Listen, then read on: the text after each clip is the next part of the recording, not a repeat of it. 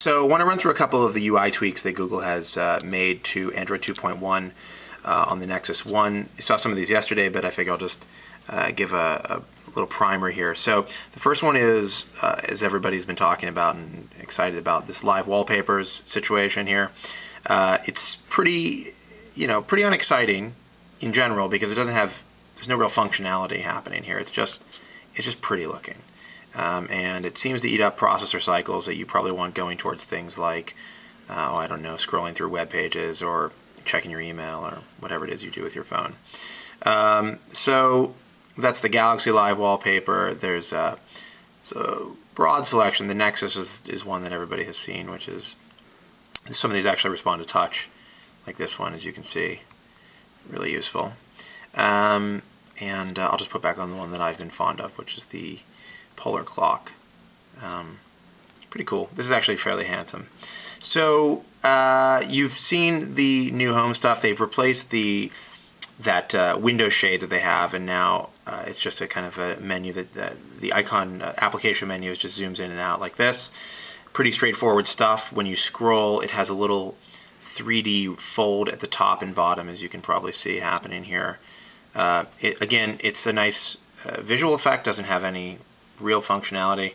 They added a little bounce to this menu, which is great if you like things that bounce.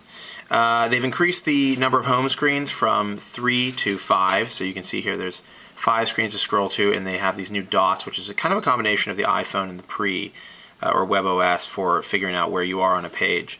And if you press on these, hold on, you get a kind of a card view of all your home screens. The other addition is they've added a new widget, which is a weather news widget.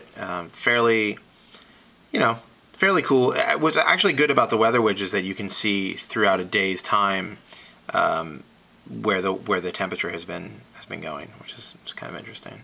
So another place that they made changes is in the gallery. It's kind of it seems to be an accelerated, sort of more 3D experience here. Clearly, well, not clearly, but hopefully relying on the Snapdragon that's in this thing.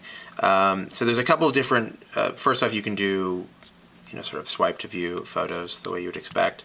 No multi-touch here, of course, but they do have a double tap.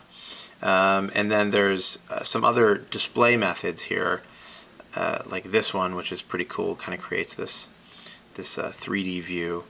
And you can switch to multiple sets, and it's actually pretty cool looking way of displaying the content, and seems to be, like I said, taking advantage of that Snapdragon. Huge improvement over what they used to have, what you see on the Droid right now or any other Android device that is using stock Android. Unfortunately, the same can't be said for the Music app, which is depressingly exactly like the Music app that you've seen before many times and been depressed about.